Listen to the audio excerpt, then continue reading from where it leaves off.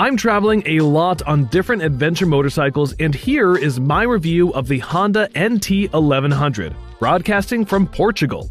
I've been attentively watching the model from the time they published its first tech specs. That's why I could see appealing features of the NT1100. So I started learning how other people would react to it, because Hondas never clearly explain what their motorcycles are made for, while journalists usually just put them in existing frames. So I've read discussions before the release where people compare it to an RT or an FJR, and that was an obvious thought because Honda put the model through their touring lineup, but it's not one of them and its price is out of the range.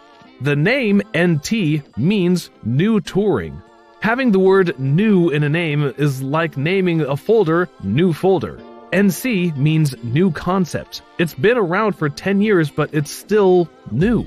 Also, there were journalist test rides in Barcelona, and again, not a word about why the NT1100 is technically creating a new class. It's important to get a foreword about Honda to understand the model. Honda is known for a very conservative brand, a reliable, predictable, but not spicy at all. That is simply not true. If we learn it a bit deeper, we see that Honda is almost the only company that makes extravagant motorcycles again and again, but they're exotic inside while having a pretty mediocre appeal. Let's learn a case. Their lineup obviously has huge gaps, such as a mid-size adventure bike like a Transalp or a smaller Africa Twin is just not available. Meanwhile, for 10 years, there are only rumors that Hondas will come and beat all of them. There are also no 1200 touring or full-size crossover. And a sporty crossover like a Cross Runner is also missing from the lineup. And these are just touring motorcycles of popular classes. So what would any conservative brand do? They would create new models for the gaps based on already existing engines. And we're not talking about some rare niche models. I mean Multistrada V4, R1250 GS, the best sellers of Ducati and BMW. The Africa Twin with its 21-inch wheel and long travel suspensions just doesn't fit in this gap. Any other manufacturer would bother if they had these lineup gaps, but the thing is that Honda is the biggest motorcycle brand in the world, overtaking others with a huge trail between them and others. Honda, 4-speed shift, synchro mesh 2, you can brakes mean safety for you. Honda, all another motors there doing 55 miles per gallon, 135. Honda, cost little to buy, almost nothing to run. These are the wheels made for your fun. Honda. Honda, world's biggest seller. They own the biggest share of the Asian market. The Asian market is bigger than the other 4 regional markets combined. And it becomes kind of obvious when you consider their population and their motorization level. In some countries, over 80% of families own at least one scooter or a motorcycle.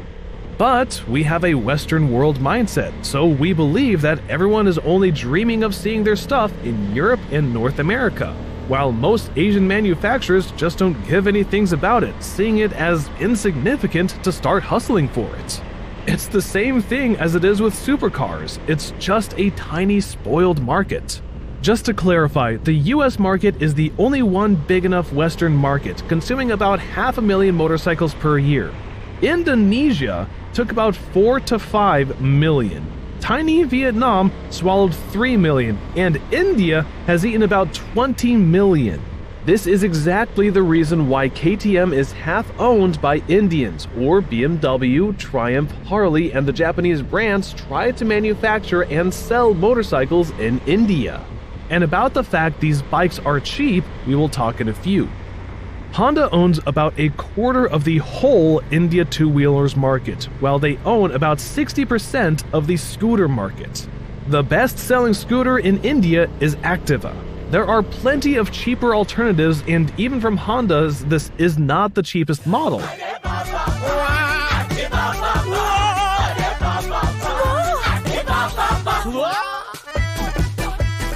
देश का दुलारा Activa बन गया और भी प्यारा। ये Activa नहीं, एक्टिवा वाह वाह है. And Honda doesn't even have the biggest dealer network in the country. Also, Honda is not the biggest brand when you think about motorcycles. It has the second place. The biggest one is Hero. I know you probably didn't hear about it, but according to some resources, they sell from 6 to 10% of motorcycles in the world. The irony is that Hero, earlier known as Hero Honda, was a common project to build Hondas in India. I ride it, I pride it, the finest bike you ever saw. Just one look is all it takes. Hero Honda, you made my day. Hero Honda, what a bike. Not so long ago, Honda left them, but their most successful models are still old ones designed by ex-shareholders with almost no changes. The biggest seller is the Hero Splendor. Good old Hero Honda Splendor is almost a time capsule. 2/3 of an incredibly huge market of India are Hondas. They just get different stickers. Big piece of a pie, isn't it? But in other huge markets like Indonesia, Vietnam, or Thailand, Honda sells about 75% of all two-wheelers. Yes, they are mostly cheap bikes and scooters, but if you count the money, according to different sources, Honda motorcycles earns almost 3 times more than their closest competitors, and the biggest slice of the company profit pie comes from Asia. And the competitors are Hero, Bajaj, and TVS, who are not that famous. If you think about it, you'll notice that Maserati is just an addition to Fiat, and Lambo and Bugatti are to Volkswagen and Audi, but the opposite is just not true. One more important fact. Honda spends 1.5 times more on scientific research than Harley-Davidson totally earns. Of course, each year Hondas get a few times more patents than their closest competitors, and at least 300 times more than Harley gets. So even wheels designed by Honda are designed to endure and be rigid, while Harley chooses wheels based on how their look fits into the style of their new adventure model. Or, if for your number of patents are not the main KPI, but the racing's are, Honda has the biggest win score in MotoGP. And now let's speak about the economy. There are about 1,000 Honda dealers in the USA. For India, these numbers vary from 1,000 to 2,000, but in general, the numbers are very similar. But the salaries are not. On average, the difference is 20 times. All other costs, like rent, building expenses, differ by at least 20 times, and the profit is made not only by motorcycle sales, but by the sales of parts, maintenance services, insurances. But here the difference is not 20 times, but like 5 or 10. So, on a long run, a day in a dealership in India generates you more profit than one in America. But in real life, it's even more complicated, because Western markets are low margin and unstable. Hondas time to time lose money in Europe that are being covered by Asian profits. For example, Russia, the world's largest country, they had 14 motorcycle dealerships before the war, while just to compare, they had 680 shops in Vietnam, 1,200 in Thailand. These countries are as small as the average large Russian regions. Corporation-wide, there are no separate European markets. Europe just counts as one thing. Small, cheap motorcycles and scooters in Asia make more money for Honda than all that cars and bikes mess in America or Europe. So numbers talk that every fourth, or according to other sources, every third scooter that is sold on Earth was by Honda. When there's a job to be done, the Honda Trail 90 meets the challenge. Whether it's on the ranch or on the farm, you'll find the Honda Trail 90 a big help.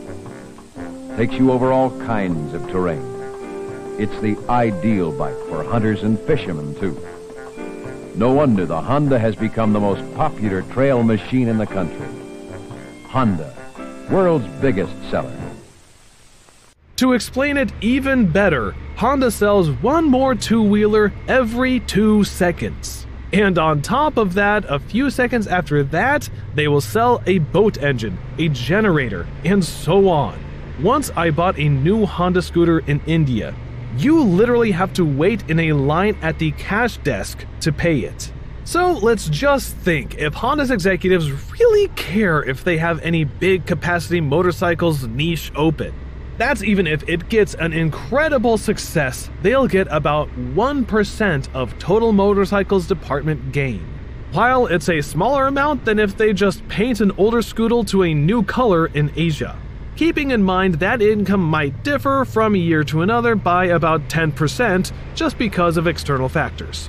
So here, I am just saying that Honda keeps their attention on the Asian market. That's why they can do to not care about gaps in their lineup, while having opportunities to check if there is a new market segment, as in the case with the NT1100. If it succeeds, then great. If it doesn't, then they'll just discontinue it and no one would even notice anything is wrong. There are no other manufacturers who can just take as much a risk as Honda can. With maybe an exception of Kawasaki, who just kid on the European market too. Knowing all of that and looking at what Honda does on the Western market, it's hard to ignore that they often just build silly motorcycles.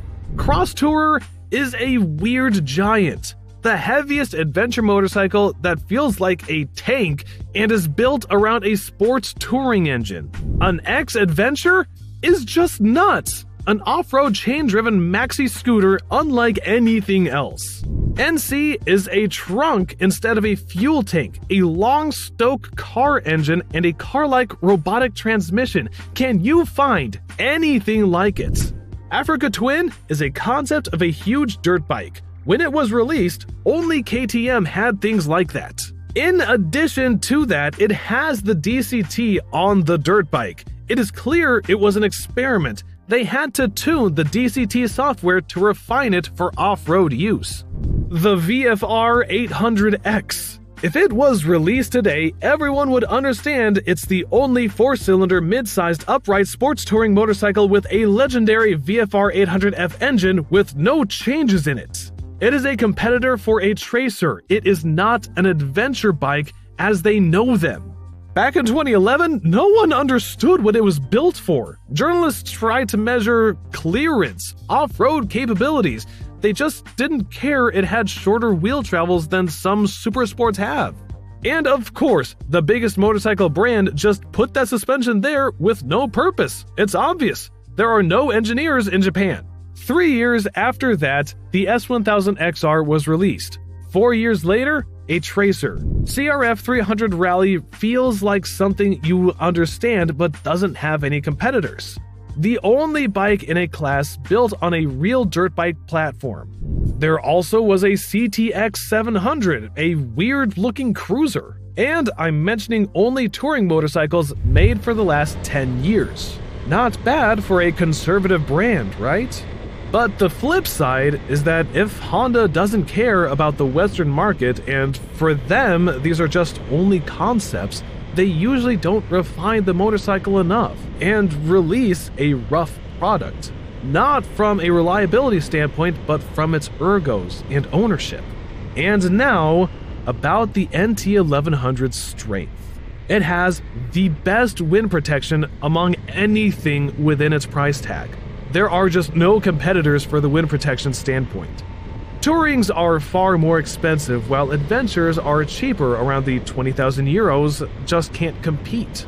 For the last 3 or 4 years, this is the only stock widescreen motorcycle that I have tested that lets me open my visor on a highway being 188 centimeters tall or 6'2".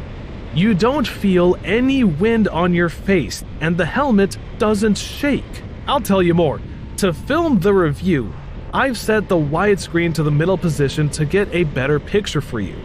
And with the middle position, I couple up with the visor and rode twisties in sunglasses with no wind blowing in my face. Even in the middle position, it worked better than most adventure windshields.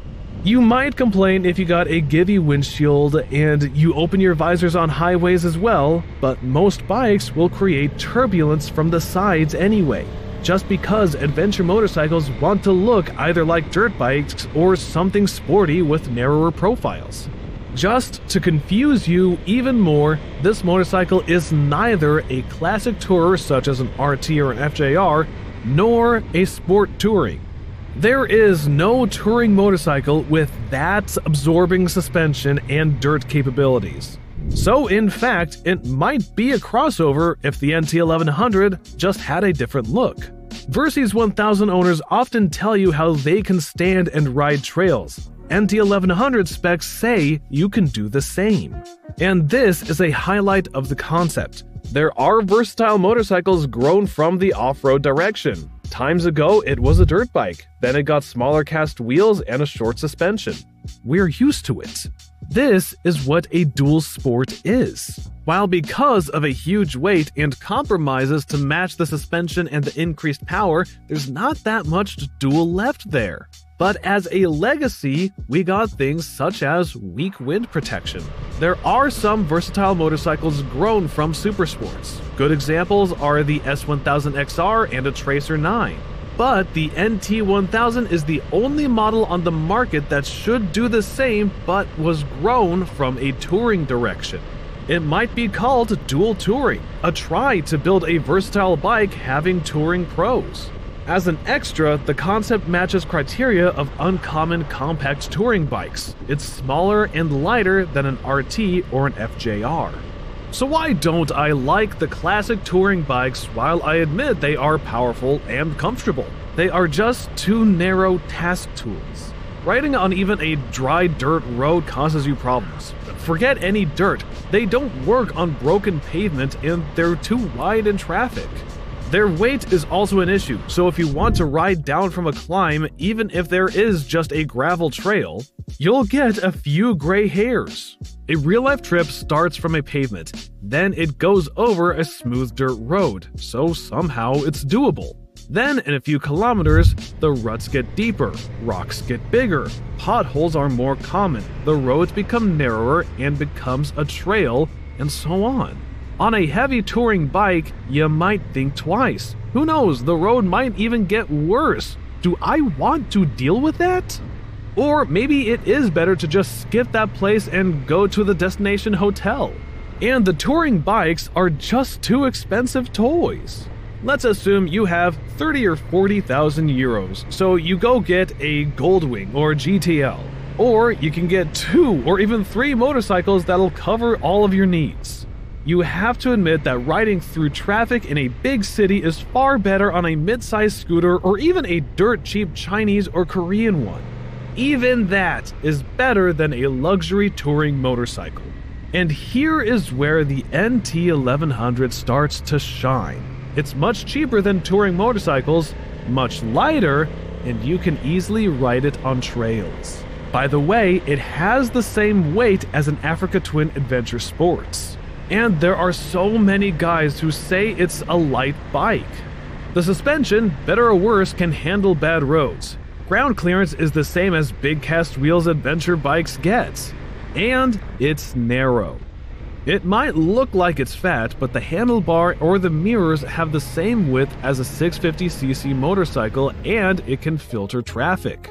And this one more big advantage of the NT1100. There are not that narrow touring or adventure motorcycles over a liter. Yes, it doesn't get a drive shaft as touring folks. Yes, there is not a single reason why a road touring bike might need a chain drive. I'll tell you more, besides having a no-shaft drive, the motorcycle has even bigger issues.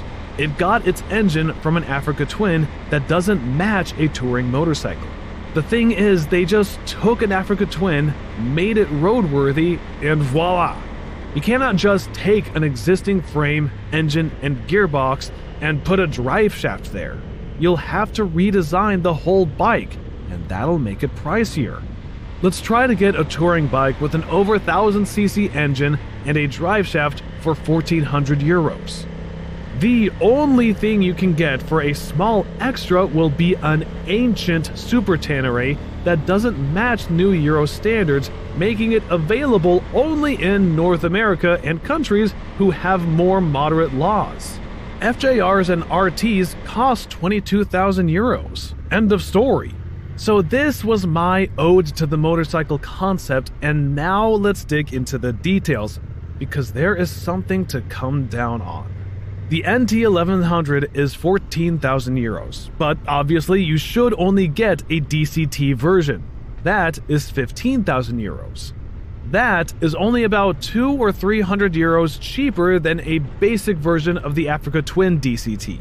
The difference between the NT and an Africa Twin DCT is a little bigger than 4,000 euros. This is significant money, isn't it? Quick shifter for a manual version costs 350 euros, so the real difference between a manual and a DCT is just 650 euros, or 4.5% of the price of the bike. I'm making it easier to pay for you. I hope you're going to splurge on a quick shifter, ain't ya?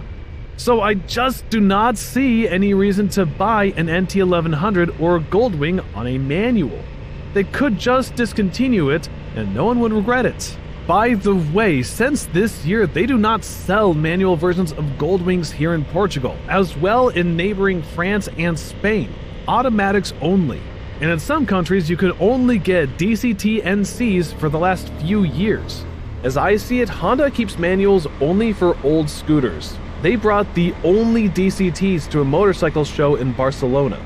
Journalists didn't even try a manual. From one side, a DCT is not mandatory for touring because you don't spend time in traffic. You don't switch often on highways. You just carry the extra 10 kilograms. On the other hand, if the weather in the tour is cold, your hand might be cold, your gloves might be thick, or maybe both. You're planning a route to spend an evening in a place, so by the end of the day, you're tired and cold. You cannot filter any traffic having those side cases. So you're just stuck in it in a new city in a foreign land. I just don't believe that there are people who would enjoy pushing and releasing the clutch again and again there just to feel a motorcycle's life spirit and a freedom of choosing gears. There was a reason why they put semi-automatic gears on some FJRs. The next issue is that most reviewers just don't know how to ride on a DCT. You can choose a manual gearing mode and it'll act as a quick shifter and won't take any biker spirit away, but I do the next way. On a highway, by default, I choose drive. It saves me fuel and always tries to engage higher gears. When I need to overtake someone quickly, I just drop a gear or two with my left finger and done. On the very first versions, DCTs didn't like it, and they tried to switch back on the 6th gear ASAP. The latest Honda DCTs have enough delay for anything before upshifts. If you just pass everyone or ride twisties, just put it in sports mode and go balls to the wall. You just don't want to switch gears differently. If there's a long straight, you can just upshift with the button, not wait until it's done by itself. Once again, the first DCTs almost never upshift to the 6th in sports mode, and you just were stuck there on thirds on straights. The latest versions understand when stretches begin far better, so it just upshifts to the last one, but when any action begins, it downshifts back, and it does so very smoothly. Many people ask to tell them about the new DCTs. Honda just mastered the automatics, so I just don't have any bad words for it. You cannot say that the crop of 2020 isn't that sweet as the one from 2019. And the irony is that with this motorcycle, a clutch is as needed as a handbrake on a canoe. That is how smooth the gear shift lever on the NT1100 works. You can count on fingers all the motorcycles that can shift that smoothly. Unfortunately, the motorcycle I got did not have a quick shifter. I just cannot say anything here. The automatic transmission is one of the sales boosters. As an example, Europe took only more than 200,000 DCT pieces. Most of them are NC700s, 750s, and other mid-size bikes. 3-speed transmission, automatic clutch, and a 4-stroke 50cc engine give get-up-and-go action with 225 miles to a gallon of gas. Dual cam-type brakes on both wheels mean real braking safety. A Honda's for the young at heart. Honda, world's biggest seller. People just overgrow the NCs after a few years and then demand something quicker and comfier.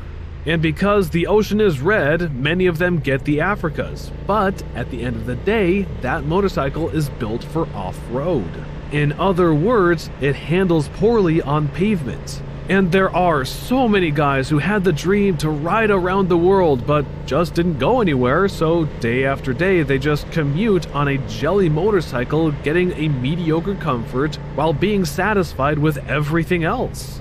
The only fact the NT1100 exists is just a good proof that the Africa Twin is simply not that flawless and not that versatile. They had a cross tour before, which was placed in between, but it scared everyone being sumo wrestler heavy and thirsty, going twice less miles on the gallon compared to an NC. A cross runner didn't fit either, it just didn't have any DCTs. And now we get to the NT1100. Something to get after a mid-sized bike when you want to get the same one, but a little bigger. The basic version isn't rich, but good enough. It has cruise control, side cases, heated grips, center stands, not the brightest but decent LED heads and running lights, a touchscreen and Apple CarPlay or Android Auto navigation. On the other hand, there are no electronic suspension or IMU options available at all. They just had to fit the price tag, while Africa Twins got some. So for many folks, a missing IMU will be a deal breaker, especially when we're talking about a brand new and a pretty expensive motorcycle. All its competitors, a Versys 1000, a Tracer 9, a 900XR, a Multistrada V2, a Tiger 900, and even the KTM 390, not being a competitor, have IMUs. The NT1100 also has some minor extras, but none of them is electronics. These are a comfier seat, comfier passenger pegs, a top case, fog lights, and a tank bag. There are no touring bikes available for the price of the NT1100, so I just don't see much sense to compare it directly with an RT. Technically, you could find an alternative for the price, but when you need a long-range comfort while getting a decent city bike, the range becomes narrower. First, let's be honest, there are guys who are just scared to buy Italian bikes or Triumphs, so these just won't even be considered. While my personal choice would probably be a Tiger because it can filter traffic and it's pretty versatile thanks to the great suspension, Tracers are just afraid of bad pavement and its ergo doesn't fit everyone. There is a 900XR that just doesn't compete with its suspension, so not a long-range choice. A V-Strom 1050 has all the downsides of the NT1100 but just doesn't offer anything else except its price. I would say the main competitor for the NT1100 is a Versys 1000. It gives you a similar comfort, but far better engine. But if we're talking about city usage, the Honda is a little better there. Firstly, because it has a low revs engine from an Africa Twin that works better in a city, even with no DCT, while having a typical refined Honda gearbox. Secondly, the NT1100 is far narrower than the Versys, making traffic filtering much easier. And I might surprise you, but on a light off-road, the NT is a little better than the Versys. We will discuss that below soon. The only question is if you need that sportier Versys engine. I wouldn't say that the NT1100 is agile. There is nothing sporty in it, but it's torquey enough. If you've never owned a liter motorcycle, you're going to like the NT, and won't even understand what I'm talking about. But if you did, and even more, if it was a 4-cylinder one, getting an NT1100 might give you a weird feeling, raising questions why your 15-year-old bike was faster than a brand new Honda. And faster you used to ride, bigger the disappointment will be. Of course, it overperforms mid-sized motorcycles, but it doesn't give you any smile. I often notice that I'm checking that maybe I erroneously switched it to a rain mode with limited power. Sometimes it feels like something is holding you back. Here we come to the fact that people travel differently. There are many guys who enjoy twisting their throttles, and there still are some others, a minority, who create their routes to enjoy sceneries on country roads far from freeways. They like to see landmarks and so on. Or maybe to reach a vacation destination close to the sea, avoiding speeding. They enjoy less the motorcycles and the speed, but more the views around. If you have the need for speed, your Honda is not your cup of tea. For the same price, you might as well get a Tracer 9 or a Versys 1000. The biggest downside of the motorcycle is its engine. Looking at the Africa Twin having the same engine, it's almost too much for it. With its all-road suspension, narrow tires, it's just not capable of delivering all the engine performance to the ground. But the NT is a different animal. It has a well-designed geometry and suspension. It might even carry a bigger engine. The flip side is the engine has a good low revs grunt. It's smooth, and it's enough for city rides or even carrying luggage and a passenger if you ride relaxed. So on one hand, the consumption is okay. There's nothing to say about its fuel range. It gets around 400 kilometers in an average tempo, so it's enough for touring. On the other hand, its competitors have similar fuel consumption, delivering 50% more power. And if you like to get a rock, not only rolls, the mileage will decrease while you're not becoming much happier.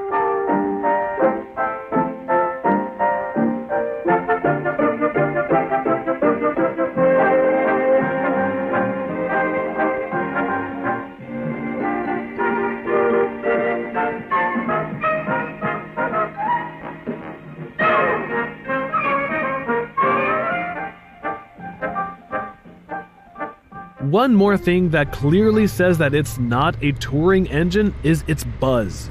It doesn't cause much problems on an Africa Twin because of the off-road motorcycle class. They're not built for comfort, and compared to a KTM, the Africa Twin is pretty smooth.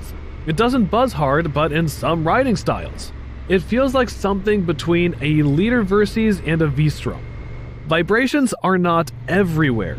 Let's say they're felt a little bit harder around 3,000 RPM. It is an engine operating speed on slow twisties and in cities, while at around 4,000 RPM the vibrations are the same as before while becoming a one constant buzz. It makes about 120-130 kilometers per hour on the 6th gear or fast curves on the 4th. If you ride like that, the buzzes just don't take any attention. If you ride faster than that, or just have a more aggressive riding style from 5,000 RPM and above, the vibrations just get too rough and harsh. It is one of the reasons why you don't want to spin an Africa Twin or an NT1100's engine. And this is a real con of the motorcycle, because touring guys expect to get comfort. If they would like to feel that motorcycle spirit, they would get a Harley. They're not that bad, and again, they don't get much attention, but after a day in the saddle, I felt some numbness on my hands and my feet. It might disappoint you after bigger tours or other Hondas that typically have smoother engines. There are many guys who would get NTs after NCs, so please be ready that your NCs on freeways was smoother. The main competitor, the Versys, has buzziness as well, but they're not annoying, and after a day of riding, you won't feel anything on your hands. It might be because it's a 4. In terms of ergos, the NT1100 has a few more degrees forward lean compared to an Africa Twin that has a completely straightforward position. It's okay on twisties, but on a highway you just feel awkward having an aggressive position on a tour. Your shoulders are sore with the stock handlebar, so you often try to give them a rest while holding the handlebar with only one hand, or figure something else out in the tour. The forward lean is not critical here. It can be fixed with bar raisers. They are a must here, irrespective of your height. And the rises will make the views on your mirrors better. The stock handlebar is low and it's narrow, so you mostly see your own elbows in the mirrors. When you have a motorcycle jacket with protectors on, you just don't see your own line behind you. So if there's a car behind you, you won't know. What I didn't expect, there is enough room for a 2-up, but there is no extra space. so it doesn't allow you to change positions freely while riding. You might want a little more, but that's not a Goldwing, so it's kinda expected. This is a compact tourer. The fit and finish are dirt cheap. If you take a closer look, the NT1100 might feel the same as a 500cc bike from Thailand. The NT1100 is for those who don't want to pay a premium. It's not the case when people buy a moderately priced city bike, so its look doesn't matter. For the price of it, you can put a Multistrada V2 side by side, and there you will see where you've spent every penny. When you buy a Honda, you should disable your sense of beauty and give it a credit for its practicality, rationality, and mumble something about a used car market and a Multistrada that will lose its value faster there. And then you get the Multi, you just ride it. But the Honda needs to be jerry-rigged right from the beginning. I mentioned the bar raisers. You should also replace the seat. Honda has some comfortable seats, but I didn't sit in it, so I'm not convinced. The stock one is medium hard. On one hand, it is better than most mid-sized motorcycles have. On the other hand, it's not even close to the ones you can find on premium motorcycles. It has a good shape, they just save too much on the padding. You are sore after a couple hours on it. If a motorcycle has a comfortable seat, I usually don't even get off the motorcycle if I make a few minutes stop to make a few notes on my phone or fix my route. In the NT1100's case, I just jumped off at every single opportunity. That is uncommon for leader bikes and usually happens on mid-sized motorcycles. These are the deflectors that remove wind and splash from your shoes. It doesn't look stylish, but it works. The NT1100 doesn't have a typical Honda issue when you cannot install a wider windscreen, so both the Africa Twin and the Cross Tour, as well as NCs, have handlebars that touch the windscreens, narrowing the choice. Here, you can set a screen of almost any width. The only practical thing that is missing is a smartphone pocket. The navigation here works via USB cable. So, the phone is connected. Where should I put it now? Africas have the same system, but at least I can understand why it's on them. In the end of the day, an Africa Twin is just a huge dirt bike, and a handlebar bag just makes it look even beefier. Why does a touring motorcycle need that? What's more important is that the solution is cheap. Just implement a smartphone-sized compartment, and that's it. Anyway, you can get a CarLink-It device to get a wireless CarPlay and keep the phone in your pocket. These deflectors don't look sturdy, but work well. Worked when I had to ride in summer super mesh gloves that have a super feature. Wind goes through all protection inserts. I had my test in the first days of February, and it happened that I spent my nights in the mountains. And in the morning, it was usually 2 degrees sub-zero Celsius to a few degrees above it. You can feel a little wind flow on your hands, but you can live with it. And the heated grips work great. It has more than enough power. But on freeways, the aerodynamics are not as good, and you get more wind to your hands. Not a direct wind flow, but it blows a little. You can feel it when it's cold. I would say it is a good solution because this is a touring motorcycle that is suitable for city use and lets you save a decent amount of money on a second motorcycle.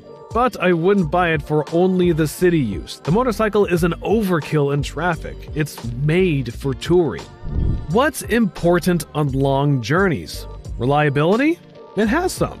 The frame and the engine came from the Africa, which cannot be insulted even by the big Honda haters when talking about its reliability. Any serious issue that might make you change your plans on a trip? That just doesn't happen. The biggest thing that you can say is, hey, they have a DCT. They might break. Oh, the DCT. How old are the oldest ones? 13 years? The engine is modern. It doesn't have any ancient flows born in the 80s. It's just a normal modern design. The second question is that the engine was built for the Africa Twin, and it was designed to ride around the world. And from day one, it was designed to consume petrol of any quality. The NT1100 has the same lowest compression ratio from all modern engines, and it works on a 91 RON petrol. Not in some kind of alternative mode, but it takes it as a recommended fuel out of the box. There are complaints about the engine's performance, but the fact that Honda's built a new engine from scratch with Japanese old rules deserves some respect. The biggest combustion engine manufacturers in the world knows something about motors and probably knows what petrol should be used. The NT1100 gets a slightly different shaped intake to smooth up its acceleration and make low revs sound better. "Super smooth" is a quote from their press launch. That's what I always say. This is a Honda style. Make very smooth motors with no jerkiness at all. This is the life. Responsive. Eager. All go. And Honda's smooth four-stroke engine lets you move like the wind.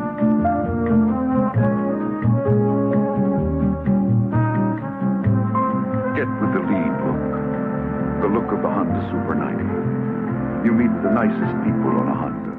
For those who like to ride faster for the same price and with the same displacement, there are faster motorcycles, but for people who just don't rush, smoothness is a plus. It's not a low-rev torque beast. It doesn't have a crazy acceleration. It just gives you a smooth grunt. This is Honda style. Especially with DCTs, there is no such smoothness on a manual, neither with a quick shifter nor without it. The muffler is set lower than the Africa Twin, and when you have your side cases on, you get an uncommon for tour exhaust sound lowered by the reflections from the pavement. It sounds pleasant, and after like 80 kilometers an hour, you don't hear it at all.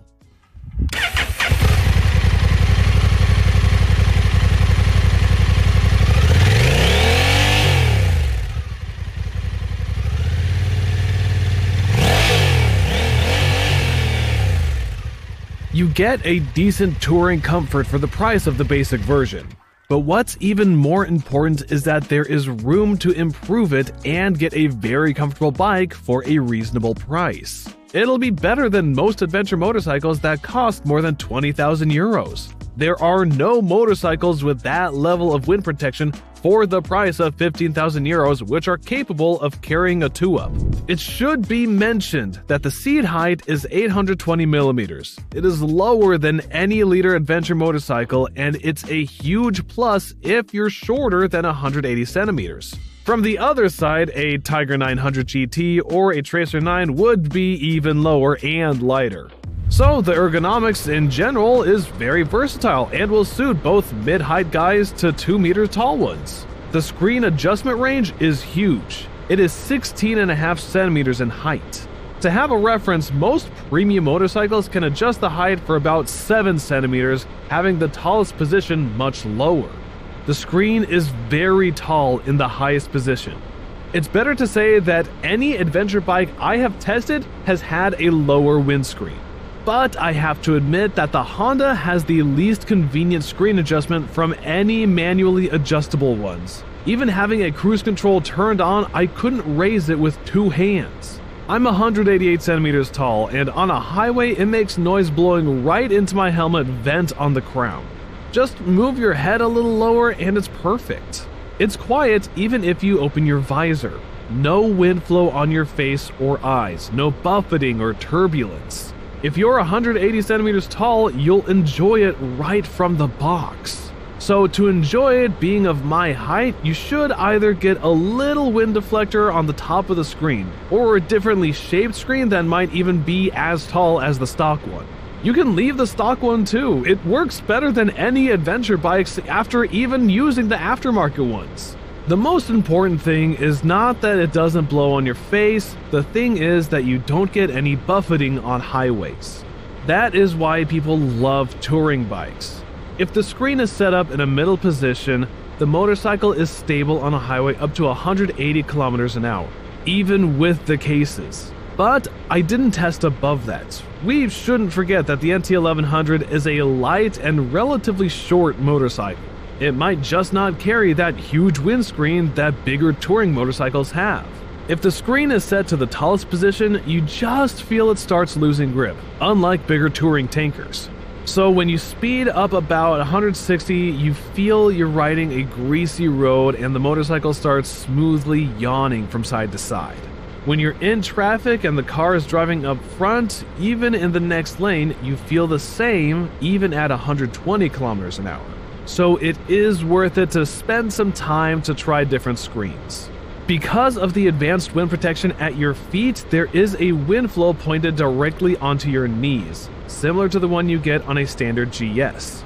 If you have good gear, it won't bother you, but if you don't, it might be an issue. And the wind flow pushes your knee protectors back to your knees, so if they have a shape that doesn't match your knees perfectly, you might get knee pain.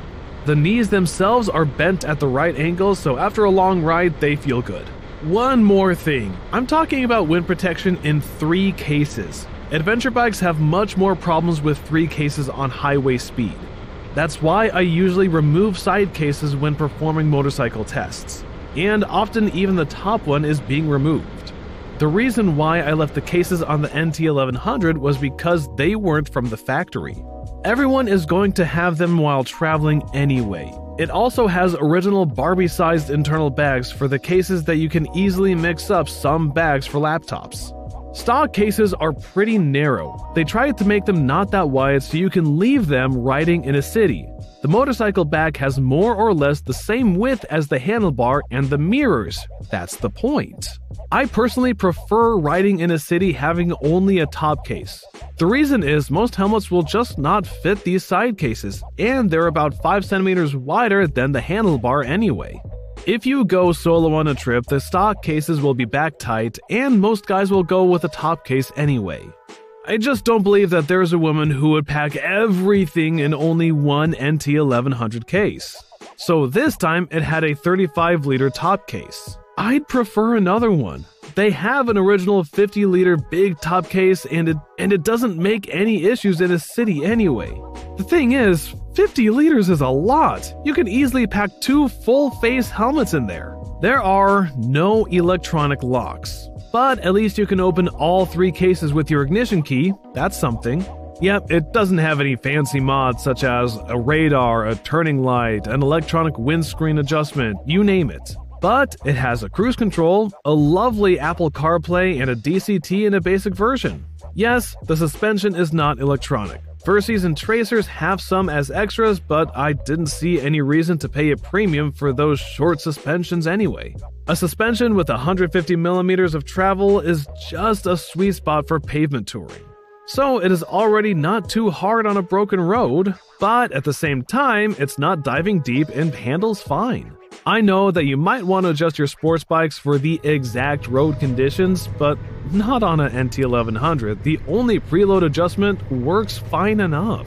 Thanks to the fact that it's built on a well-known engine and gearbox from an Africa Twin with no changes, I had only 2 questions for the motorcycle before I took it for a test. If the wind protection is good enough and if it drives too hard. And I didn't expect to get much from it. Suddenly, the NT1100 is great on twisties. The suspension handles corners perfectly. I didn't have any concerns there. That was the first point. Even in very tight turns and U-turns, I just liked it. The second is the geometry is well refined. The wheelbase is short enough. The motorcycle is agile at small speeds, but not too short to lift the wheels from the ground. Thanks to its optimal trail length of 108mm, it is stable on straights while being agile enough. I think it is a perfect spec for a touring motorcycle. They chose good wheel diameters and sport touring tires, the same as on RT's or Versys 1000. So there is a wide range of the tires and a good cornering grip on twisties. And what is also important on twisties is your brakes. They're not luxury smooth on the NT, but they're bitey enough and have good feedback. You always know how hard you should squeeze the lever to get the needed braking. I just cannot get any complaints about the braking according to the power of the motorcycle. And once more, it has an elastic motor with no power dips and has a perfect gearbox. So it was a very good ride on canyons. It was smooth, it handled great, etc. It's not that common when you have that much fun on twisties with no downsides at all, especially on a versatile motorcycle. The only thing is I'd like to get a little more power there, but if you ride legal speeds, it's enough. Where it's better than any touring bike is on bad pavement. What was a big surprise to me is it's very good to ride standing. Many adventure bikes are worse. This one is good thanks to the Africa Twin genes. I wouldn't say you don't feel any bumps or it's a pleasure to hit potholes. You feel everything, even little cracks. And the wheel travel is limited. A Multistrada or a Tiger 900 suspensions are better in absorbing bumps. End of story. You feel that the NT1100 is a road bike, but you can easily ride over rocks without worrying that the bike will crack into pieces or hit a bump with the engine. So if a 650 or 750cc motorcycles such as Versys, V-Stroms, 750GS, NCs, CF Motos, you name it, if they can ride it, an NT11 will be there just as well. But if you're tall, the NT is comfier for you. And the fork on it is better than you can see on mid-sized cheap crossovers. Among touring motorcycles, the NT1100 is just a feather. You're not afraid to take on a trail alone. And it's also lighter than the Versys 1000 or 1200cc adventure motorcycles. Let's talk its electronics. I didn't ride an Africa Twin for a long time, so I forgot the display they share is so laggy. It's slow when you're scrolling screens, but it's not that noticeable while riding because you're riding while having one setting chosen. But what pisses me off is the welcome loading screen when I turn on the ignition.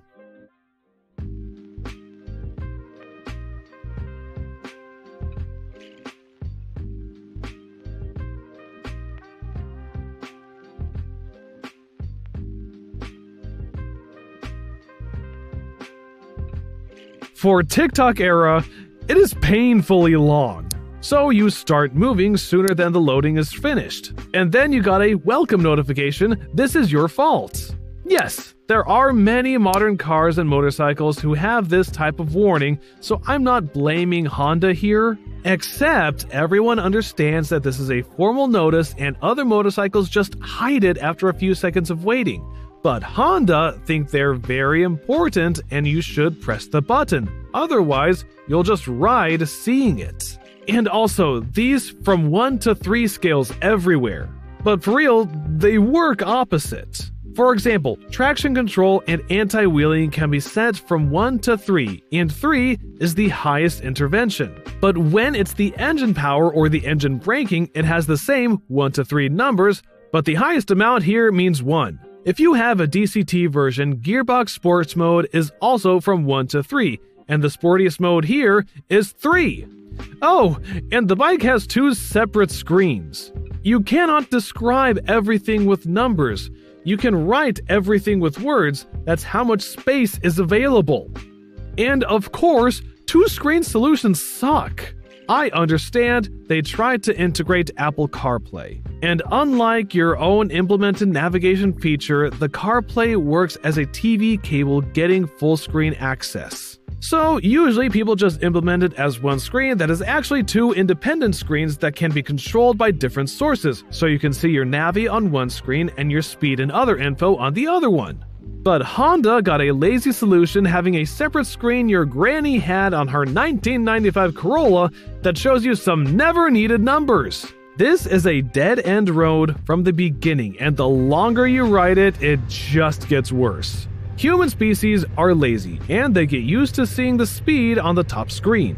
There is a big number that is always there in your viewing area. But as soon as you turn on the navigation, you have to nod each time you want to look at your speed. It also misses some basic info like how much petrol is left. This is just nuts, especially when you know that there are better solutions like this one from Ducati, when you can see the speed right above the map. There are a few ones, but for real, there is no reason to use any except the full screen one. Using the full screen, you can configure it to show a few extra parameters, but you cannot make it stop being weird. Who knows why they split the parameters into multiple blocks so you have to push buttons to scroll them, and if you want to see your average fuel consumption and mileage left, so bad for you, you cannot see them on the same block. The handlebar switches are just overloaded with different buttons. First, it's just awkward because of the cruise control button on the right switch. From the other side, the NT's cruise control can be disengaged by just turning the throttle in reverse. This is something not even the new and fancy Multistrada V2 cannot do. The top speed for the cruise control is 160 kilometers an hour. The speedo is a bit of a liar, as on Hondas usually are, so for real it goes about 145. No, it cannot be calibrated. If you want to go fix it, go get a speedo healer. But that's not the biggest thing. The left switch has a bigger issue.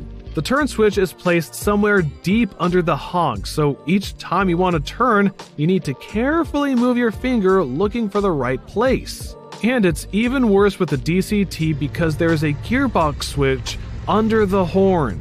So if you want to do anything like change your heated grip's power, you should be careful trying to feel the button you need. So, it's time for the summary. I just liked the concept of the NT1100 itself. I hope this model sells well and other brands will join the competition and stop just putting beaks like on a GS on their road bikes. The NT1100 is a hater magnet. They'll call it not stylish enough, not fast enough, and so on. I wouldn't say it isn't worth the price. It doesn't have any deal-breaking flaws. It's a capable bike and can be prescribed for some people. For example, if the budget is tight and you cannot swallow a 20,000-25,000 euro motorcycle, or if you need one motorcycle to commute and have a long pavement ride but you don't ride it fast, this is a very popular case to consider one. I don't see it as your second travel-only motorcycle for the same price as I'd get a Versys 1000 or a Tiger 900 GT. A DCT is not a must for a touring. Or if you want to get the best weather protection and you're ready to mod everything for your needs to get it to fix some aero mistakes here, it's not that hard to fix them on the NT1100. I will definitely recommend getting a used one in a few years. That's when reliability and simplicity will start to matter. Saying that Honda doesn't have a biker spirit is just another talk for the birds. Whatever they do, it'll be a Super Cub. Simple, reliable, comfy enough. She's not a dreamboat, she's not an average Jane. People will see a Super Cub and talk that the spirit is dead since the 50s, long time before the NCs and the NT1100s arrived. Tamu told us at the end of the day, Hondas were right. You can ride a Honda, conserve your energy, and enjoy the fun, freedom, and economy of two wheels. A Honda is easy to ride. Even your brother-in-law can master it in minutes. And as for economy, a Honda never gulps gas, just sips it 200 miles to the gallon. And a Honda costs less to own than a good set of golf clubs. It can hold 45 miles an hour all day without complaining. The engine practically takes care of itself. That's an automatic clutch and 3-speed shift he's using. Foolproof and simple. And as for safety, with Honda's cam-type brakes on both wheels, you stop on a dime. You'll have a lot of fun riding a Honda. Of course, if you must have 4 wheels, how about another Honda?